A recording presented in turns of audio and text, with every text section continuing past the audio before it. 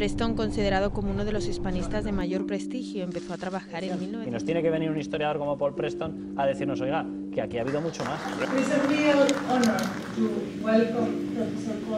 El senyor Paul Preston, un historiador de referència pel que fa a la Guerra Civil Espanyola, al franquisme, bon seguidor, en aquest cas de l'Everton, avui vol que guanyi el Barça. Paul Preston miente casi en cada palabra que dice, eso es verdad. He is one of the historians who has written most about the history of Spain. Tinc moltíssimes simpaties al Barça, l'esperança del futbol fora de la contaminació dels diners, etc.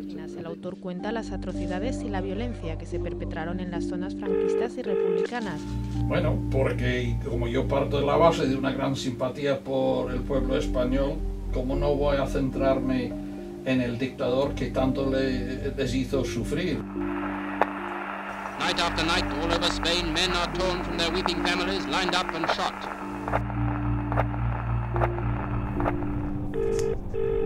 Es que no es una cuestión de historia, es que es de ahora, de verdad. Manipulando de arriba.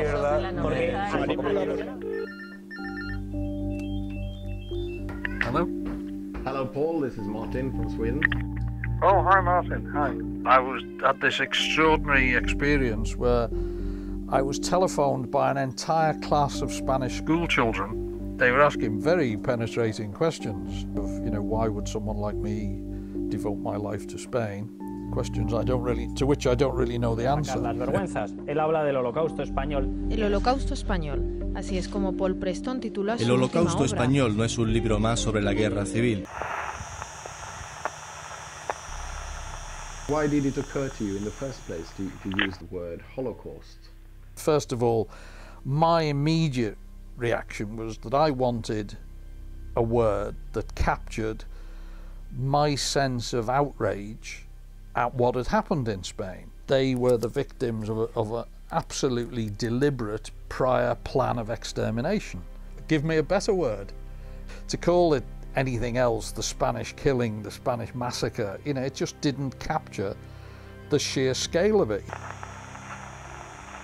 There's still a culture war going on in Spain about all of this. Because my book deals with both sides, and therefore one of the things I hope it will do is show those who feel most bitter about the past that people on the other side suffered as well. We will go back to the people and the places that are the history of the Spanish Holocaust.